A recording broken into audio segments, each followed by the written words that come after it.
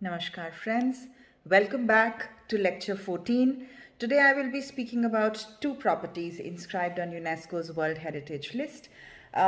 Remember when we were discussing Jaipur city, we spoke about Maharaja Savai Jai Singh's passion for architecture and astronomy and mentioned the Jantar Mantar also? Well, this open-air astronomical observation site, which was built in the early 18th century, was in 2010 inscribed on UNESCO's World Heritage List. The name Jantar Mantar, when split, literally means a jantar or a yantra, meaning an instrument or a machine, used to calculate the mantra, meaning calculation. Therefore, Jantar Mantar literally means a calculating instrument. Did you know that in addition to the one at Jaipur, there are 4 more Jantar Mantars built by Savai Jai Singh too? The one, of course, in New Delhi, many of you must be aware of because it's the capital city. Ujjain, Mathura and Varanasi are the others. With an illuminating history which predates modern civilization, this observatory was far ahead of its time and showcased ways of reading multiple celestial events and time changes, which include predicting eclipses, tracking and locating major stars and constellations, and other related astronomical and celestial navigations.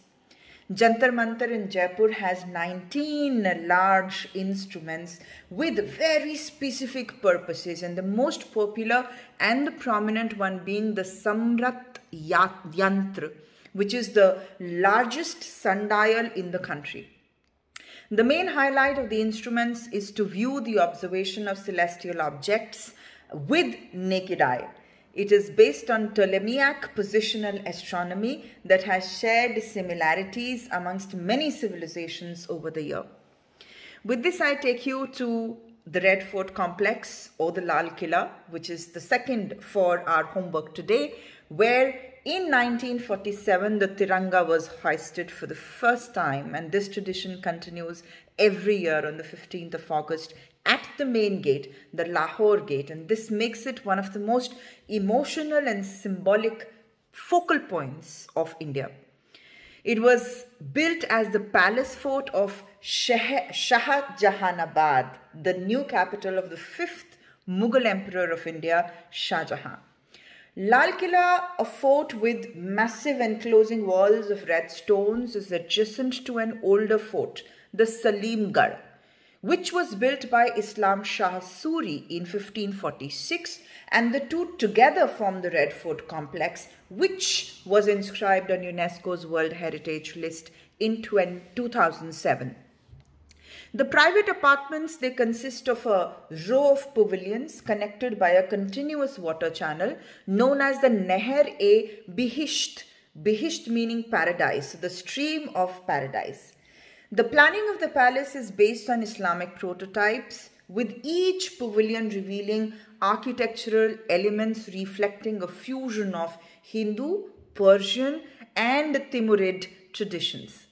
Inside is a veritable treasure trove of buildings, including the intricately decorated Mumtaz Mahal, where the chief consort N.R. Ontrej resided, and the Diwan-e Khas, or Hall of Public Audience, where Peacock Throne once stood.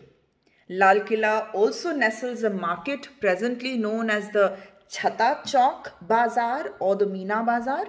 This market was earlier known as Bazar-e-Musakkat, the market with sakaf, meaning roof, or the Chhat Bazaar, a roofed market.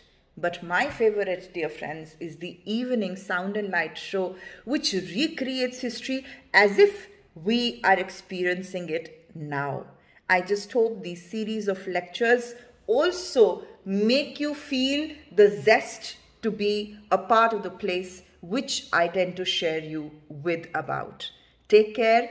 Jai Hind. Namaste.